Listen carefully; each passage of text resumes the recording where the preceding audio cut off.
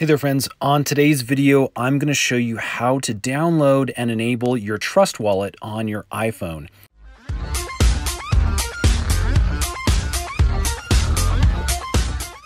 Okay, so we're currently on my iPhone and what we want to get is the TrustWallet. And this will enable us to be able to buy and trade some alternative cryptocurrencies that aren't available on the bigger exchanges like Coinbase or Gemini. So I'm going to go straight into my App Store.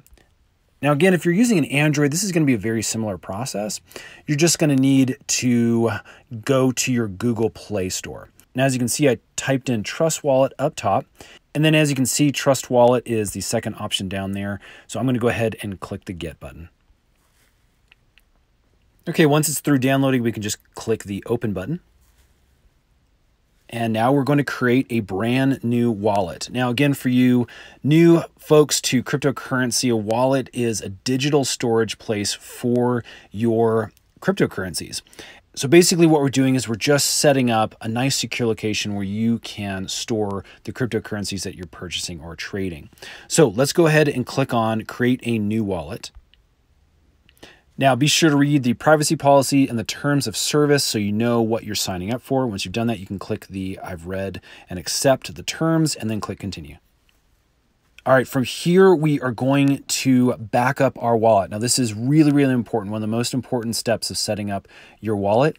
You're going to see 12 words, and these are the phrases that are going to allow you to recover your wallet in the event that you forget your password. Very, very, very important. Write these things down, store it in a very, very secure location.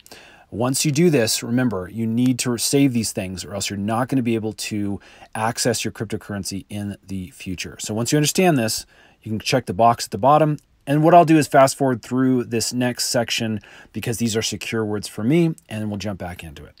Okay, as you can see, the wallet was created successfully. So what happened is I needed to re-input my security phrases, and that basically lets the app know that yes, you have saved these somewhere where you can access them in the future. Again, keep those phrases safe and secure.